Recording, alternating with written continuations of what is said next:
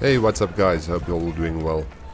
And yes, I know it's a bit of a cheesy intro that, but you guys won't believe me how long it took me to get that BF1 intro. It's not a reflection of my gameplay whatsoever, but I'll discuss that with you in the cons of Battlefield 1. As I said in my previous video, I'm going to look at the PlayStation 4, my first impressions. And to be quite honest, there's not a lot of cons on the PlayStation 4 for me at the moment, a week and a half, 2 weeks down the line. A few things that I really like.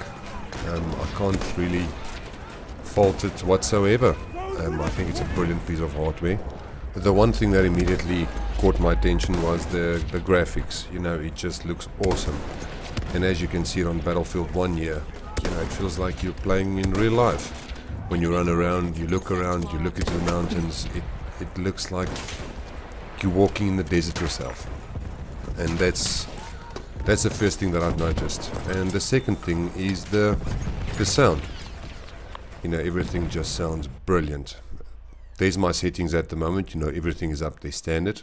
Well, I haven't got a great monitor, that's why I can't enable the HDR part as well. But graphics is just amazing. It's on Battlefield 1. I've got World War II, Call of Duty and Warzone, and everything just looks and sounds brilliant. That's the first thing that I've noticed when I switch it on. Well, when I first loaded the first game. And I really enjoy it just because of that already. Well, I really enjoy the controller as well. It just feels wider in the hand, bigger. I've got really big hands. It just feels nice, and I've got my headphones plugged into my controller like that. Just a nice, easy setup for me. It just feels more stubby in your hands. It's a bit of a wider, thicker grip type of thing, and the thumb grips is a little bit stiffer, but I enjoy that more. Now, one of the main reasons why I got the PS4 was to play BF1 and BF5, because I really wanted to play it. I've watched how many videos of guys like Jack Frags and The Broken Machine, and I've always wanted to play BF4, BF5 and then BF1. The nice things about it, the maps looks awesome, the gameplay is brilliant, the sounds, I can't fault that, it's just amazing. But, and it's a really big but, the lag. The ping rate is horrible, the latency. I'll show it to you guys now. It's horrifying, to be quite honest. I genuinely thought after playing BF4, I can play, I'm from South Africa, I can play European servers, American servers, and I've still got a chance to kill the people, and the lag, it doesn't really feel like lag whatsoever, so it was a fair contest. But on this, it is not the same. If you're not living in America or in Europe, guys, you're gonna struggle. And I'm at the point that I wanted to stop playing BF1 after the first 2 days. That's how bad it is. In the right hand corner you'll see there's 219 up there, 220. Well, that's my ping rate, that's the milliseconds. And that's terrible. I'll show you guys the part now where in a match I show you all the ping rates of the guys. They 30, 40, 50, here and there something a bit higher, and I come in at 220. There's 2 servers that I've played on. It was 280, 290, and even one that's over the 300. Now when you die, the machine tells you, there you can have a look. Look at on your right hand side the latency of the guys I need to play with. That's why I've got no chance. If they don't stand still or run towards you, you've got no chance of killing these people. When you die, it actually tells you your latency is really high. You need to lead with your shots. But how can I play games if I know I need to lead more, especially in close quarters? You've got no chance to kill these guys, and that's why I get so frustrated playing BF1 at the moment. So am I happy? Not at all. Maybe there's someone that can actually comment on this and let me know if BF5 is going to be the same as BF1. But that's it now for BF1. Another reason for my PS4 was Warzone. I've watched endless hours of gameplay from Jack Frags, Broken Machine, Westy, all those guys, and it looked like something that I would like to play. And it's not bad, you know.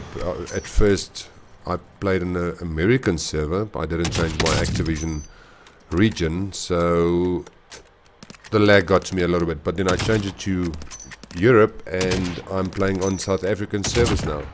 So I've got a chance to kill the guys, you know. These guys are really good, I must say that as well, because when I started playing, then I'm level 1 to 10, something like that, and I get in the same lobby with guys that's level 100, 200, things like that. So it's going to be easy kill for them, but it's getting better.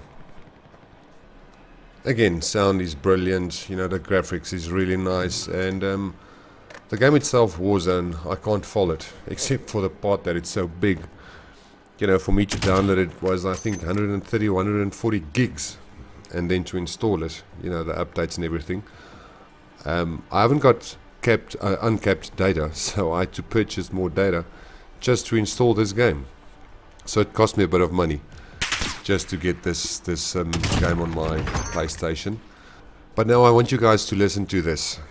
You know, you can't hear exactly what they're saying, but I just want you to get an idea what's happening here.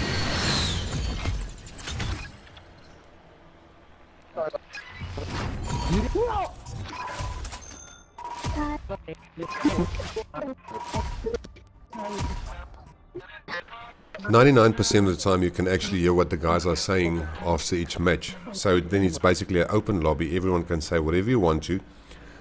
And that's the one big problem I've got with Warzone. And not actually with Warzone, the game itself, it's more the guys playing Warzone.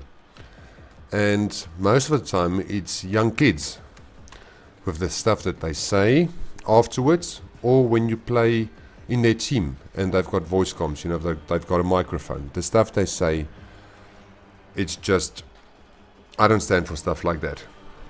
The racial slur going on, the sexism going on, the swearing. I just can't believe the stuff that the kids nowadays are saying. Hopefully it's less than 1% of the guys playing Warzone, you know, the guys, the kids, less than 1% that behaves this way. I really hope so. And to make it worse, I'm playing on South African servers, and I'm really sorry to say that. But hey, that's it guys. That's my first 2 weeks of PlayStation 4. You know, a bit of Warzone, bit of Battlefield 1. I hope you guys enjoyed it.